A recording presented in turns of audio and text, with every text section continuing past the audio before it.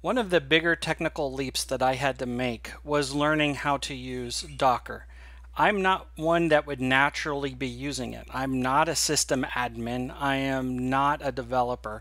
But in my shop, it was something that it was important that I learn. So I spent about 2 months learning how to use it and apply it to my area. And I found it is one of the coolest things I've ever dealt with because it is not a VM. Well, it is, but it's not. It's a lot more lightweight than a true virtual machine that you're used to seeing. So it spins up a lot faster, and I find that it's highly customizable. I'm going to break this video up into two pieces. This piece we're going to be talking about the basic concepts and terminology so you and I can speak the same language and do some basic moving around. After that is done, next week I'm going to have a much longer video that is going to be on actually doing a walkthrough.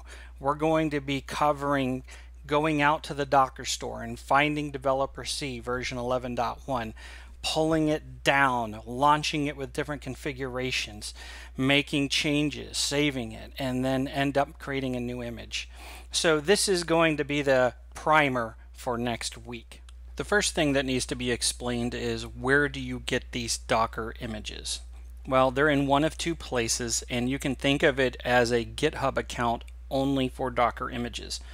And there are two places. There is Docker Hub, which is just a community registry. Anybody can put things here, whether it be a company like IBM or a person like me. And then you have the Docker store. Now that's a little bit more of a tightly controlled ecosystem, and it's usually only for those that are corporations or businesses, and they may or may not charge for their image. Getting the image down is basically the same command. It's just with Docker store you may have to put in an ID and password and have paid for something. But in our case, especially if you're dealing with something like developer C, it's going to be free. And that's one thing I'll clarify here. It looks like when IBM initially put their toes in the water with Db2, they created the Express C image in the Docker Hub, where the developer C is over in the Docker store. The next concept to grab is the various terminologies or files or pieces that you need to make this work. And it gets a little confusing because I was really confusing the difference between an image and a Docker file. But a Docker file is essentially multiple lines of texts that are going to be compiled to create your image. So this is the code that's going to specify what operating system you're using, and I'm putting Db2 version 11.1. I want you to move the binaries over there and install them, and then go ahead and hit start. That Docker file is the set of instructions that will ultimately be compiled into an image. The image is what you want. This is the virtual piece that you want to spin up, and it's what you download from the various repositories. So I may have an image that is Db2 for 10.5 versus 11.1 on CentOS versus Linux.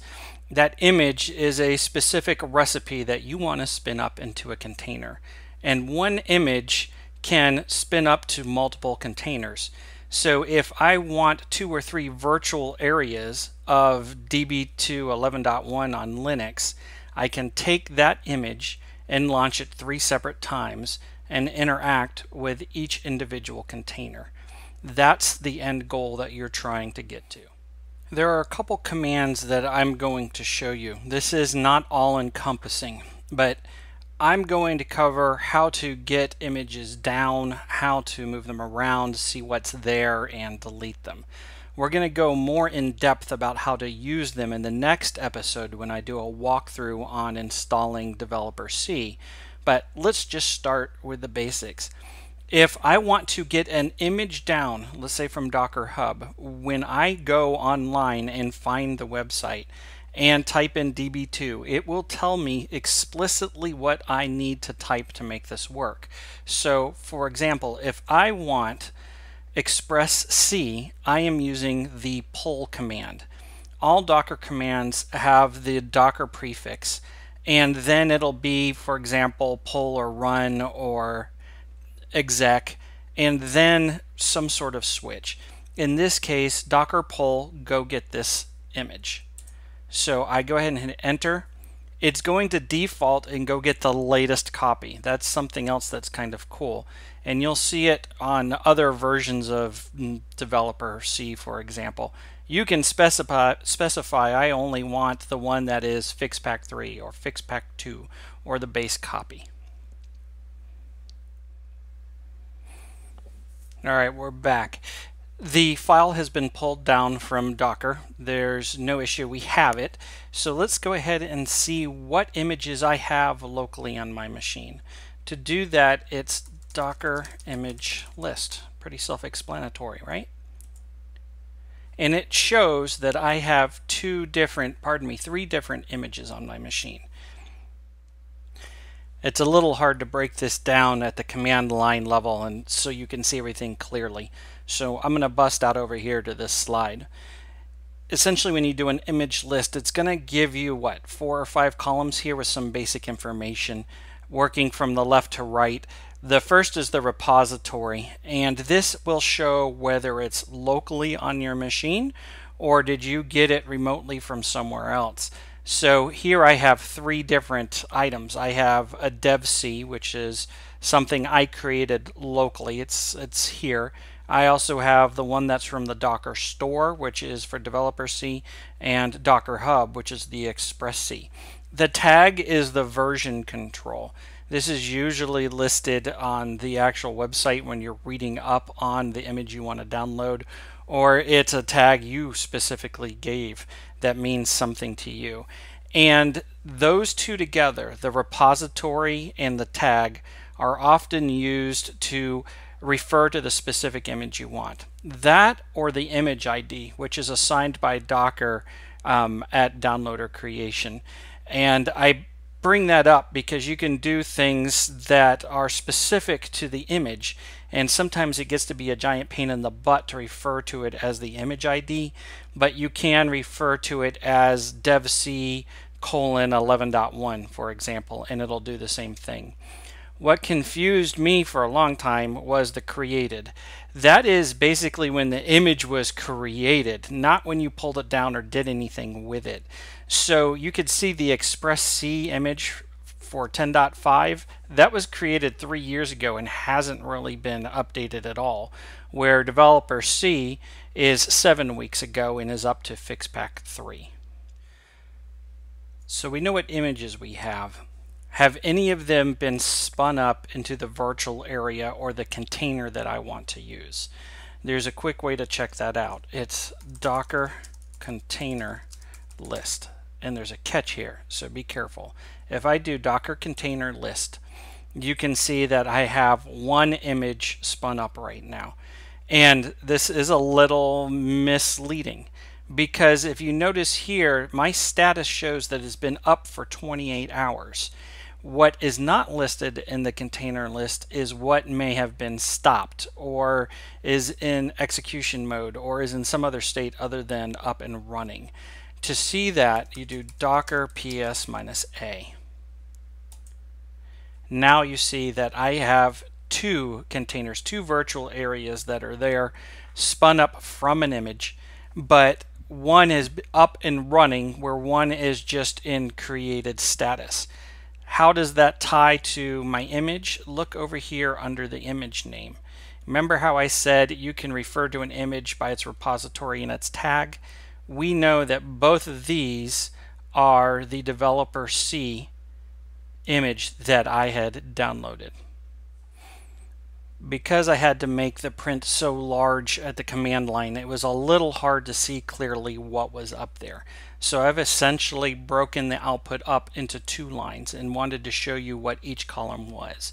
So with a Docker container list, the first column is going to be the container ID. This is just like that image ID. You have nothing to do with it. It's automatically assigned by Docker. The image is what I was telling you before. What is it assigned to? And it's usually the repository colon and then its tag. Where the command is interesting, and I'm not going to get too much into how Docker files work, but essentially when you launch the image into a container, it is told go do something, whether it's install db2 or start db2 and then start watching a log. Whatever that command is going to be there, and it's usually something that will allow it to run into the background and not stop. The created is self-explanatory. I started this 2 hours ago.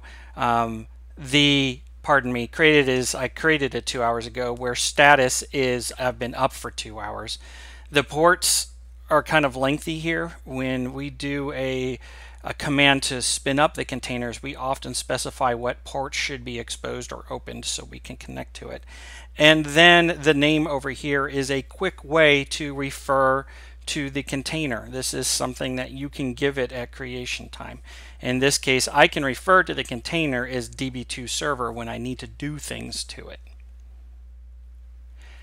And real quick, this is the Docker PSA output. Just like the Docker image list, it's going to give you the same exact information, but the PS-A is going to show you what is up as well as what's down or in another state. One thing that got me the very first time I was dealing with images was I was suddenly getting all sorts of error messages about not having enough space, not having enough space, not having enough resources.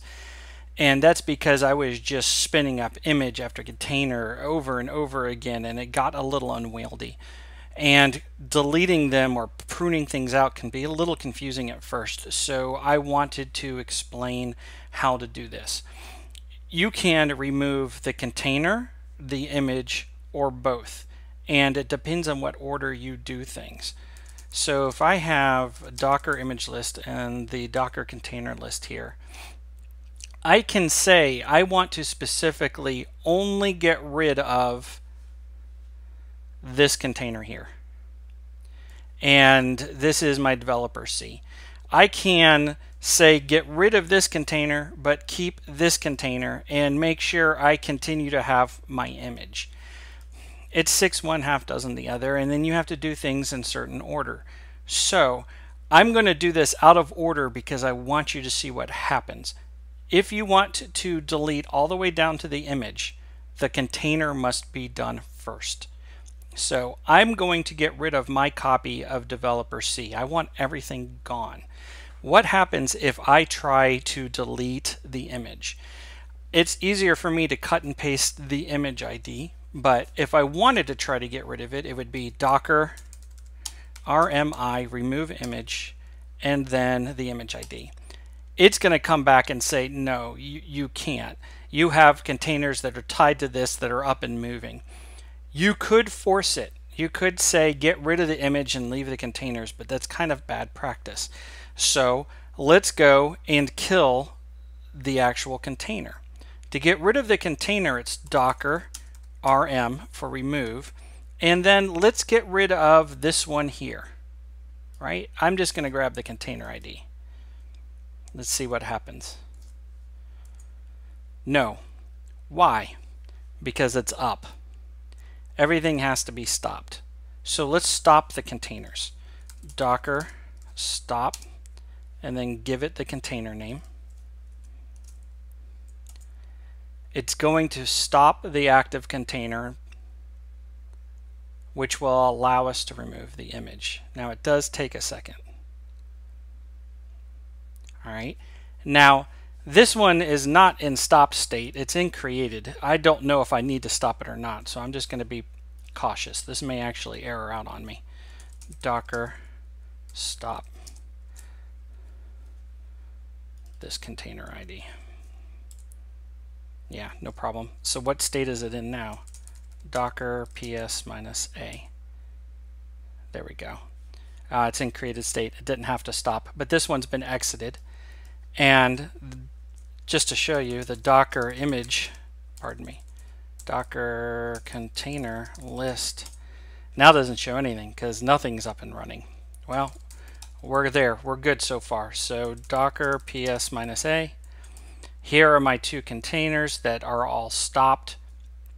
I want to go ahead and remove them. So let's remove the first, Docker RM, and then that first container ID, and then Docker RM and my second container ID. Docker ps-a. Now I truly have no containers. There's no virtual anythings out there running. Docker image list. I still have my images though, but I no longer want my developer C image that came from the Docker store, because I actually used it and manipulated it and created a new image that I'm going to use from now on. So to get rid of this one here, I'm going to issue Docker RMI for remove image, and I could refer to it by repository and tag, but I'm just grabbing the image ID. Oh, it's saying I have a dependent.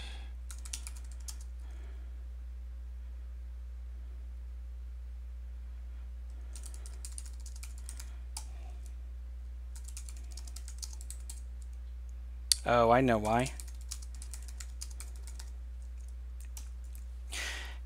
The reason I am not able to delete this image is because this one was created from it. I bet you that will solve my problem. Docker RM. Remove the image ID. Oop, Docker RMI and remove the image ID. Now, Docker RMI this image ID. There we go.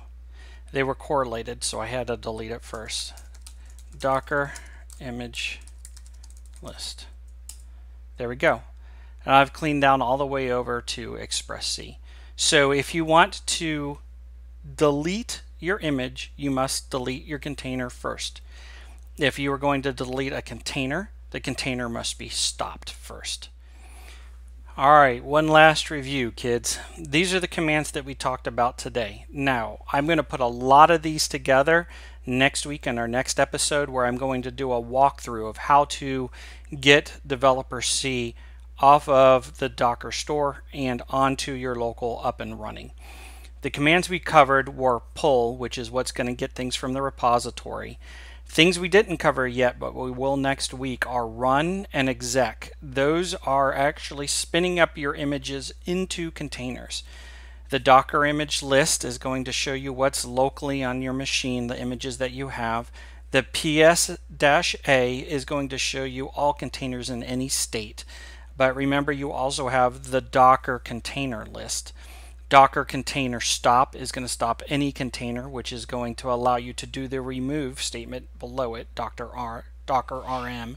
And then finally, Docker RMI is going to remove the image on your local. That covers it. You should have a good understanding now about the basic concepts and terminology, and we're going to apply these next week with our Db2 Docker installation walkthrough.